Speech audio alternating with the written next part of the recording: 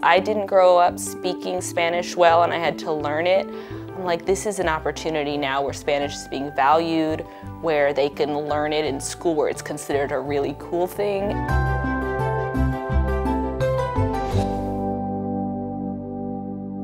So I have two daughters, Luz. My name is Luz Noriega, and when I grow up, I want to be a veterinarian. She's 8, she's in 2nd grade, and then Paloma is in kindergarten. She's 5, and she's hilarious. My name's Paloma, and I'm 5. 5. They are at Twain Dual Language Academy this year, which is it's the first all dual language public school in SAISD. Many generations ago, when the children were in school, they were discouraged from speaking Spanish and even, advancing their own Spanish proficiency, because the thinking back then was that the kids were going to get confused and that was going to delay the process of learning English. And other people have told me about their parents being hit in the knuckles for speaking Spanish. So yeah, punishment was widespread and common, and it's very much a part of our memory, our grandparents, our parents, my dad, so.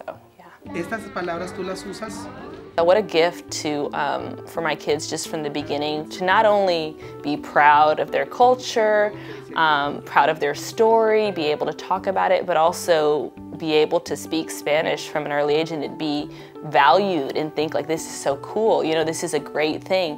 Muy bien, excelente. Well, the Dual Language Academy, it's still kind of a very blended type of community. We have students who come from different socioeconomic backgrounds and different experiences. And so it's all kind of blending together nicely in the classroom. I want people to understand that it's not just for if you're Latino, because it's Spanish and you have this emotional connection. It's for everybody, because you will perform, high quality dual language models are some of the best models you could have in any type of education. My best friend at the school is a mom who's African American, who barely speaks Spanish, but she understands the value and the cognitive benefits, and she's doing it, maybe not because she's got this emotional connection, but she's like, this is the best for my child. So how do we continue to attract students to attend our schools? And so the district has been very innovative. One of the ways is it's established a dual language school that is exclusively dual language, and now we're seeing the neighborhoods respond. They're interested.